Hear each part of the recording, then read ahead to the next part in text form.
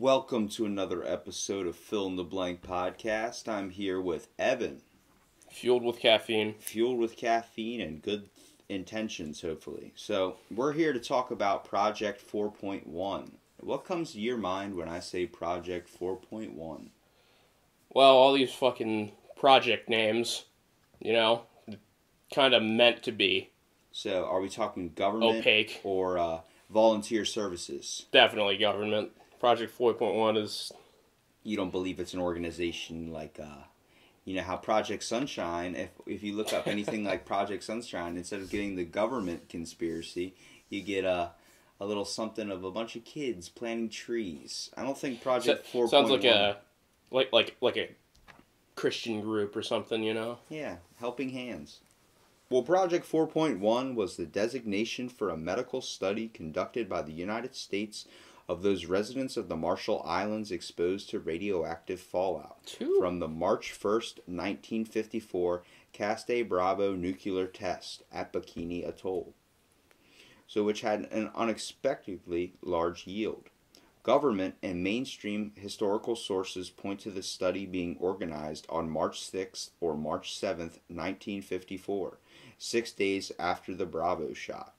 Now, does Project 4.1 sound anything like basically a study testing the residents of Marshall Islands because of radioactive fallout? When you get a name like that, it's you kind of assume it's supposed to be like, it sounds normal, right? Just like Project 4.1, nothing special, not trying to figure out if the U.S. government fucked over a bunch of people who did nothing wrong, I'm curious onto where do they come up with these operation names? I don't know. Probably there might be some kind of system for it, but I imagine there's a possibility that it's just like a commander, Yeah. Being like, yeah, I like that name. Fuck it. So, even after the launch, there was still time to evacuate citizens before impact, but would hinder results. So these are my little notes I scribbled down. Basically, they had time to warn these people at the time of the launch, when they were going to launch this stuff, but they left them there because they wanted to see what would happen with, being able to test them. So they basically bombed a place, and then they were like, all right, we're just not going to tell the people. They would have had time to evacuate even after they launched it. Yeah. Many children suffered from birth defect problems with their genetics. And this is also a so-called accident was used to, they chalked it up to wind misdirection of the nuke. So they launched a nuke, and then everyone found out that the government, was doing all this, and they knew about it, and they had it planned out and everything, and they were like, oh, it was a misdirection. It was really supposed to strike an island off the coast and not affect you guys. But the wind pushed our nuke a little bit farther over. That sounds like some government made-up excuse, man. So, let's talk about the establishment and secrecy of the project. In the wake of the Castle Bravo detonation, a new research section was added to the Castle Bravo Weapons Effects Research Section. Program 4, Biomedical Effects, was to include one project, Project 4.1, titled Study of Response of Human Beings Exposed to Significant Beta and Gamma Radiation Due to Fallout from High-Yield Weapons. Written by Eugene P. Cronkite of the National Naval Medical Center, was designated as project officer. Cronkite's instructions stressed the importance of secrecy surrounding the project. Now, for everyone out there, it's not Walter Cronkite. It is a different Cronkite. So the project, this is what he wrote on the instructions for the project. He said, the project is classified secret restricted data due to possible adverse public reaction. You will instruct all personnel in this project to be particularly careful not to discuss the purpose of this project and its backgrounds or findings, with any except for those who have specific need-to-know basis. So the purpose of the project, as a 1982 Defense Nuclear Agency report explained, was both medical as well for research purposes. The purpose of Project 4.1 were to 1. Evaluate the severity of radiation injury to the human beings exposed, 2. Provide for all necessary medical care, and 3. Conduct a scientific study of radiation injuries to human beings. Do you think, because it's kind of a little bit similar like Project Sunshine, where we tested on dead bodies, but now it's like we're just going to find another group of people that are not what we see as Americans, like a different culture, and just bomb them because it doesn't. You think it takes the stigma out of it? Like if we bombed our own people, do you think it's because they look like us? Like that's why I think racism is so. It's a giant thing. We're able to test people that don't really look or have similarities to us. Like if you think about what we did to China or like the Russians, we didn't do as bad to the Russians as, I mean, what we did still pretty on both sides. But like when it comes to like what we have done like with Phoenix program and like all this stuff where we're focused on like torturing with eels and all these different types of things. Like we see them as a little bit less of humans because of just how they look. Well, you're in the position to authorize this kind of operation. Do you think the need to scientifically test the effects on like a real group of humans just to like know what to prepare for or how to fight against it if it happens to any like Americans? It's very easy to imagine some scientist or commander making the decision that it's worth casting aside these random people that no one will really care about. This small group of people on one island. Like, yeah, it's easy to see a commander putting the need for that knowledge to prepare, like, Americans over the lives of these people that will be ruined. Well, you have to think, I believe it's like the further our looks are different from one another, we just tend to ignore the humanity or like, we can just easily chalk it up to it's in the benefit of research. How many times has the government said that over one of their projects? It was in benefit for our knowledge. We needed to know. Yeah, it might have been necessary. Like it's good that we have that information now, but it just sucks that we had to do something so extreme to come to that.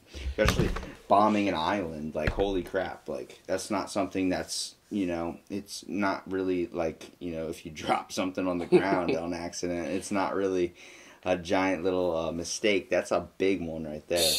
And to the racism point, like, yeah, 1950s, farther back you go, more likely it is that, like, yeah, it definitely, like white people in a position of power in America will. Not just whites though. It would be the same thing from another culture. You're like on a different spectrum looking in. Anyone in a position of power looking at a group of people, not you, easier to live with dropping a nuke on them and seeing what happens to them than it would be like if you did the same thing on like a small town in like isolated America, Well, let's talk about preparation of the project. As the Department of Energy Committee writing on the human radiation experiments wrote, it appears to have been almost immediately apparent to the AEC and the Joint Task Force running the Castle series that research on radiation effects could be done in conjunction with the medical treatment of the exposed populations. The DOE report also concluded that the dual purpose of what is now a DOE medical program has led to a view by the Marshallese that they were being used as guinea pigs in a radiation experiment. Organizations involved in the project included the Naval Medical Research Institute, the Naval Radiological Defense Laboratory, Patrol Squadron 29, the Naval Air Station Quajan, and Los Alamos National Laboratory. They were all three and other U.S. Navy ships used in the project, such as the USS Nicholas, USS Renshaw, and USS Phillip.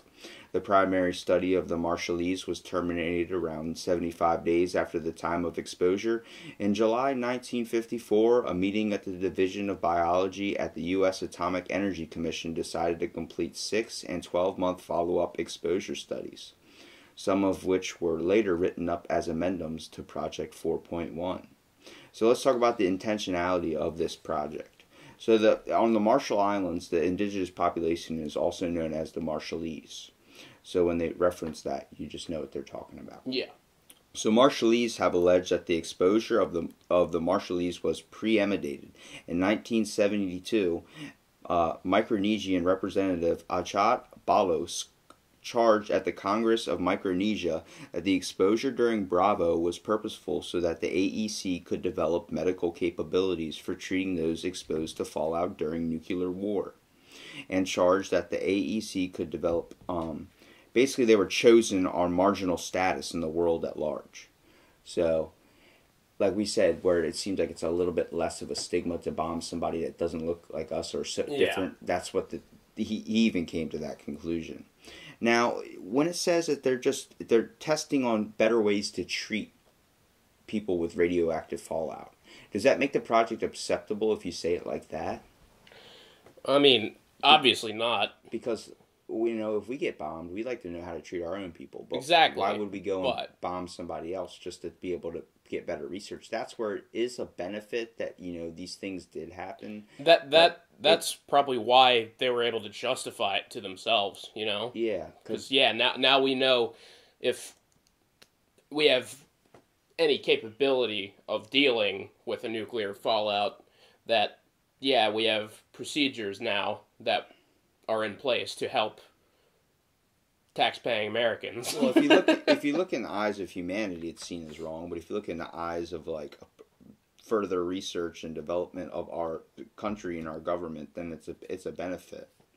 Just because we need to know this research, we need to know how fast, when we perform surgeries or something, you need to know how long does a person have usually, how long does a typical person last with their leg chopped off without getting something to stop the blood. Well, besides making these people guinea pigs, he literally said, according to a U.S. internal transcription of Balos' talk, Balos alleged that the U.S. chose to make guinea pigs out of people because they are not white but some brown natives in remote Pacific islands. Medical treatment that Ronald G. Lapps and Yerkes have been receiving is also highly questionable. The AEC issued a staff comment denying these charges. In 1994, a 1953 Caste Bravo program, prosthetics was found, which included reference to Project 4.1. Apparently written before the Bravo shot had occurred, the U.S. government responded that someone had gone back into the project list after the Bravo test to insert Project 4.1. Thus, according to the U.S. government, the acts were not premeditated. All other U.S. documents point to Project 4.1 as having been established after the Bravo test. Most sources point to its having been organized on March 7, 1954. The final Project 4.1 report began in its preface with the statement that Operation Castle did not include a biomedical program. It mentioned this in discussing the ad hoc nature by which the project personnel were assembled.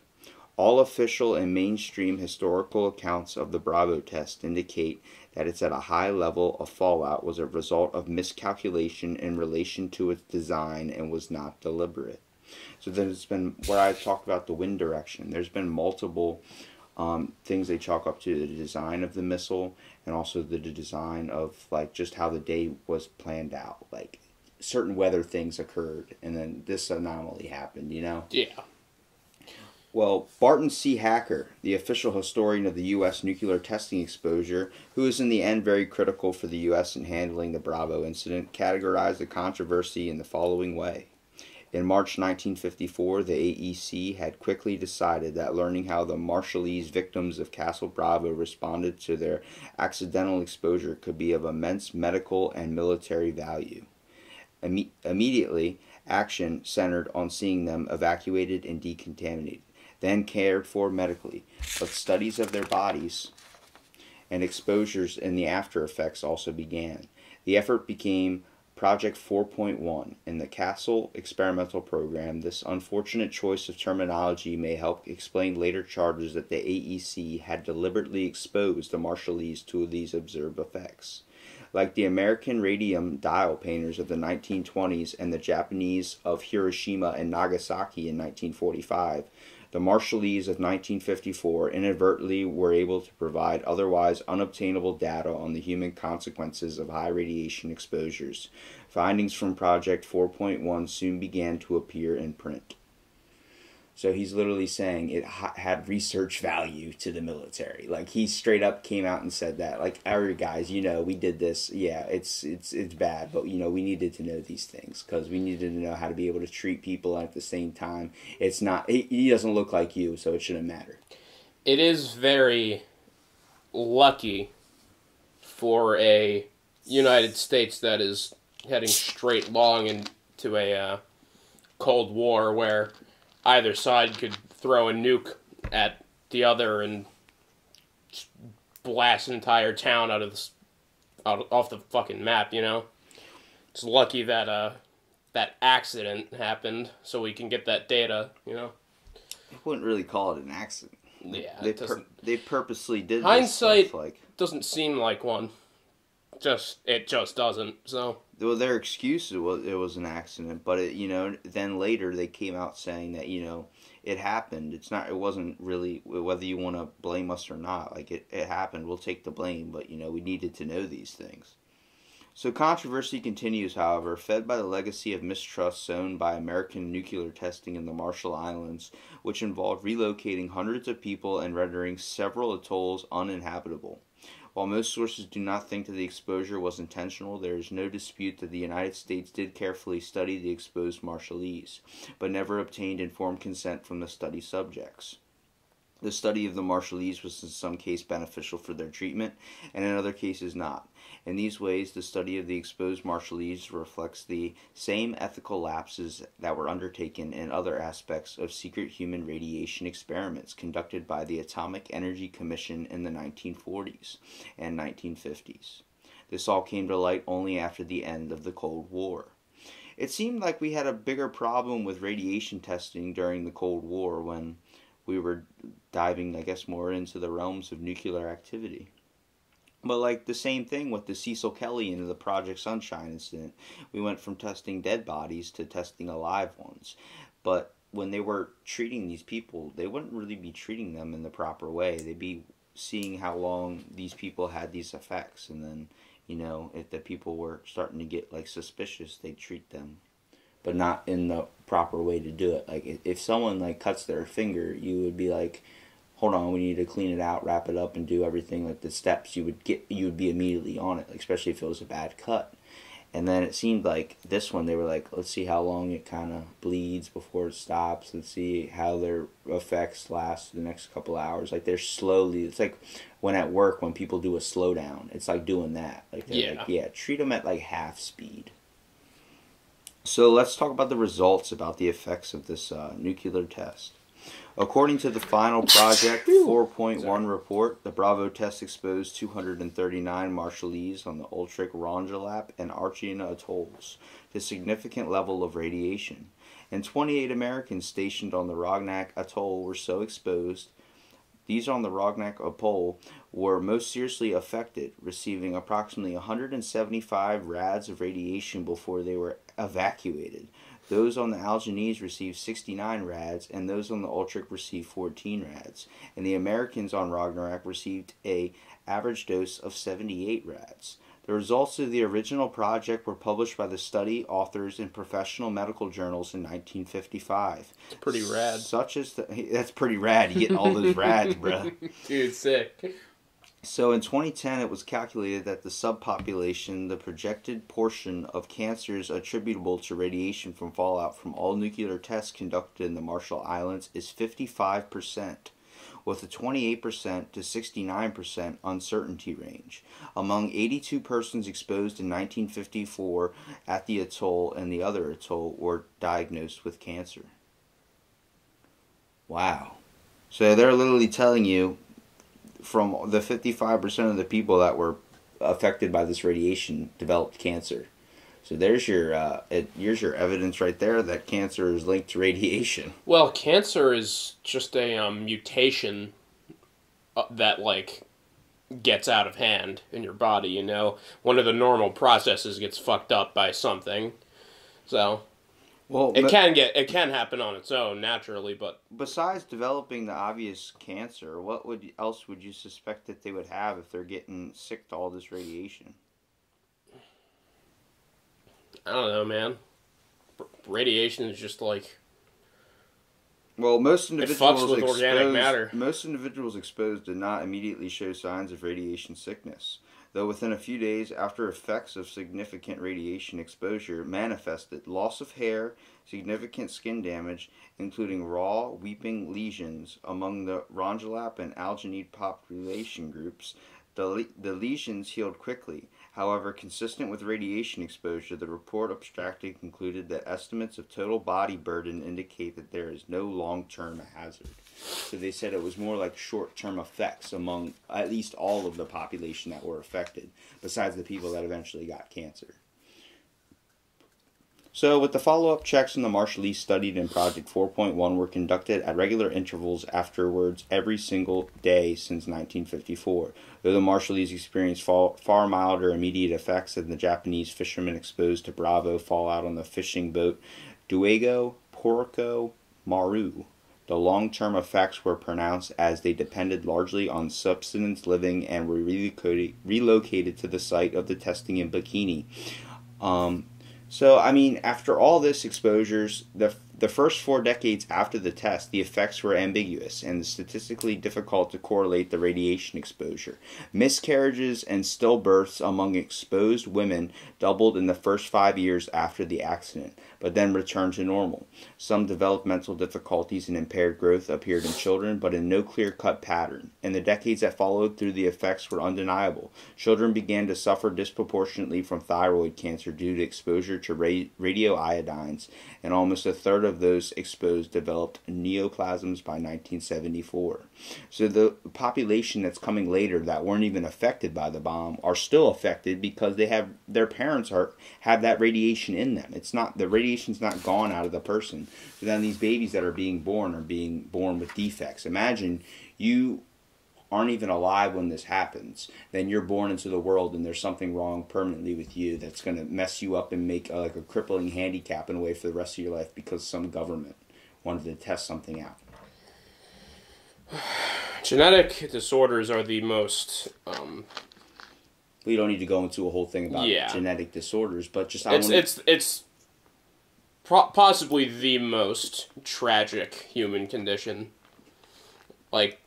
born but physically how do you handicapped. Think these people apart from the rest of the decided world decided these projects? How do you think these people are like even able to function, like live on, knowing that they just ruined future generations of like people that are being born? Imagine a baby's born and it's your fault the kid can't see, or it's your fault the kid has no arms, or it's your fault that the kid can't walk right. It's like people like that.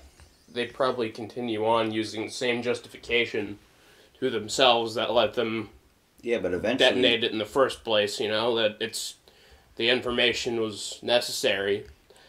Or it could have all been an accident.